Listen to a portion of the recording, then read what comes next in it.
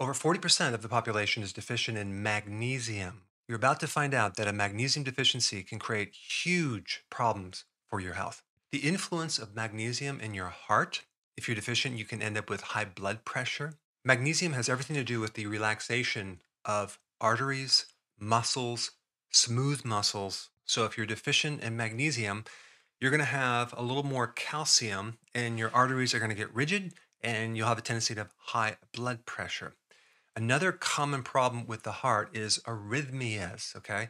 The pacemaker of your heart is neurological, but it connects to the muscle. And you actually have four pacemakers, which are little cells that have this rhythmic beat into the heart. But that pacemaker is mostly dependent on the electrolyte magnesium. And because magnesium is involved with nerve and muscle, you can end up with tetany or twitching or any type of abnormal relaxation or contraction of a muscle. And this is why the number one cause of a leg cramp or a foot cramp is a magnesium deficiency. Magnesium doesn't just have to do with muscles, though, or nerves.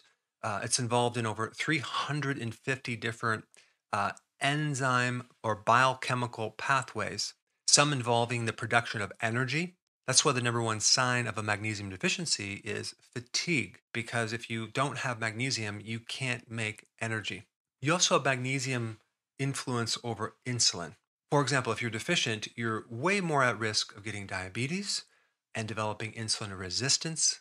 And so, if you have insulin resistance or you're pre diabetic or a diabetic, you must make sure that you have enough magnesium to fix that. Even your mood is influenced by magnesium. People who are depressed are nearly always deficient in magnesium. Another really good biomarker or indication that you're low in magnesium is C reactive protein. It's an inflammatory biomarker, and without magnesium, it's very, very difficult to get rid of inflammation. And so there's a big magnesium immune system relationship.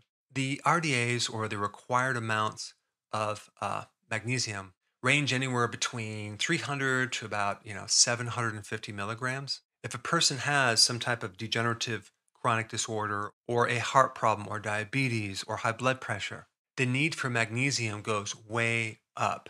And so if you're just operating off of these smaller amounts, you're going to have a hard time fixing these problems. I think there's two ways that we are deficient in magnesium. Number one, we lose a lot of magnesium when we process foods, when we refine foods.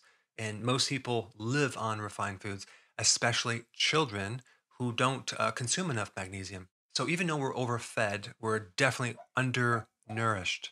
The other big challenge with magnesium deficiencies is identifying magnesium deficiency or testing for a magnesium deficiency. If you're using the blood to measure magnesium, you will never find a deficiency. I'm talking about 99% of all your magnesium is actually located inside the cell, not in the blood.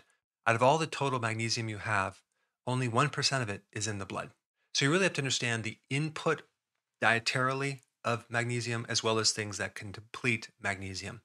And if we take a look at foods high in potassium, really we want to look at one molecule, and that is chlorophyll. That's the green stuff in plants. And at the heart of chlorophyll, you have magnesium. The chemistry of chlorophyll is very similar to your own blood, with one difference. With blood, you have iron. With chlorophyll, you have magnesium. And with an average person, especially in America, only consuming 1 cup of vegetables per day, you can see the problem.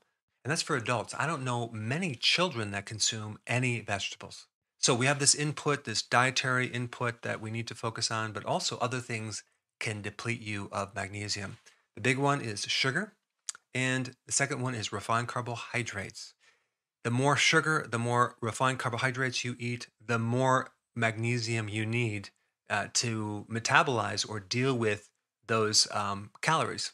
If you have diarrhea, you lose a lot of magnesium. If you're on a diuretic, you will lose magnesium. If you're on an antibiotic, you can lose magnesium. And when you drink alcohol, you lose magnesium. And even as we age, we store less magnesium in certain tissues. There's also a really important connection between your ability to absorb vitamin D and magnesium. You're also going to have a hard time absorbing B vitamins without magnesium. Magnesium is involved in certain transporters in certain things in your body. So, one reason why you might be B deficient or vitamin D deficient is you just don't have enough magnesium in the diet. Magnesium also is involved in helping you keep your cortisol stress on the low side. This is why magnesium is important in sleeping, okay? Because if you're deficient in magnesium and you have all these muscle cramps and you're stressed out, you're not going to get a good night's sleep. Ideally, you want to get your magnesium from your food. So that would be consuming a lot of dark leafy green vegetables. If you wanted to take a supplement, I would recommend the following types of magnesium. These are way more bioavailable than other sources, okay? And I'm talking about magnesium citrate or magnesium lactate or magnesium glycinate or magnesium aspartate or even magnesium gluconate. So I think now you have a greater appreciation for magnesium, but the other mineral that is equally important is potassium. And if you haven't seen this video, I put it up right here. Check it out.